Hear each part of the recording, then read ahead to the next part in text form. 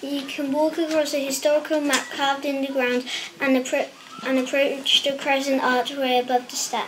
There's no number on this grand door. It's as black as the night sky. The handle is a star.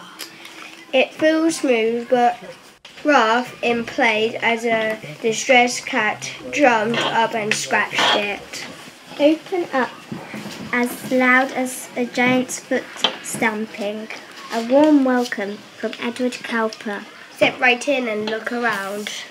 Everywhere your eyes can see there is wood with strong bolts holding it together. It's building made of skeleton bones and old smell flies around. There are waiting throne and ancient writing. Back in time, your steps will go like a time machine, a story film changing the town for future generations. Illustrated pictures move in a wooden book like they're alive, but books aren't just stories, some tell of our house's life like mine and yours.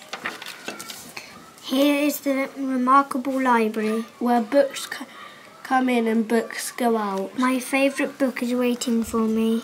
The walls are wrinkled like an old man's skin. You can almost feel the heat from over the oven from 1770. A tiny fox of wire is frozen like a statue. See-through ghosts haunt the glass doors. The beams are trees, the flags hang like leaves.